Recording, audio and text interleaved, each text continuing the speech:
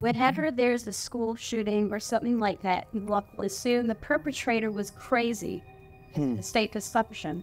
One of the distancing techniques that people often use when they see some great tragedy, a school shooter, a genocide, Holocaust, something terrible, it's a bit too convenient to say, oh, they were crazy.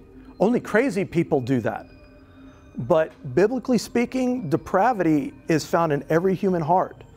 And the seeds of evil are planted in all of us. Now, I'm not saying everybody's going to go out and be an axe murderer, but I think there is a chilling reality in that that perpetrator is not a whole lot different from you or me. That perpetrator, that school shooter, we're just one or two circumstances away from being in their shoes.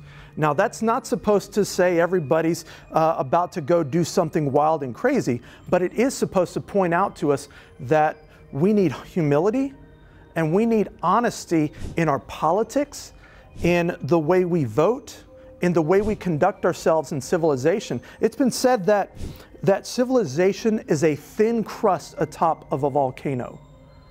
And I think that is what Thomas Sowell would call the tragic vision of the conservative. And from a Christian standpoint, when we have depravity in our own hearts, we have to recognize that it's more natural for us to be sinful than to be humanitarian. It's more natural for us to be selfish than for us to be selfless. And recognizing that, we have to step back from that and recognize that school shooter or that genocidal maniac, those things happen in bureaucratic, modern, constitutional societies.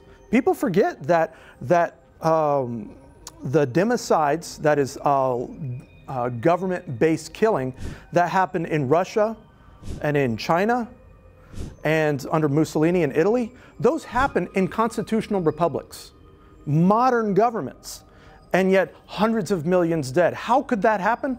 Well, it's because you don't need a whole lot of crazy people to facilitate evil in society. You need compliant masses. And that does happen. That happens all over the place, and I would contend that's happening right now in America because the deadliest act against fellow human beings is ongoing right now, and many of the compliant masses are turning a blind eye, and it's abortion. In the U.S. alone, we've aborted 10 times as many as were killed in the Holocaust already, and it's still counting. And so if we want to look at that school shooter or Hitler or Mussolini or Stalin or Lenin or Mao and say, oh, I could never be like that, they're crazy, recognize that's what we look like plus a few circumstances. And it's there but by the grace of God do we not go there.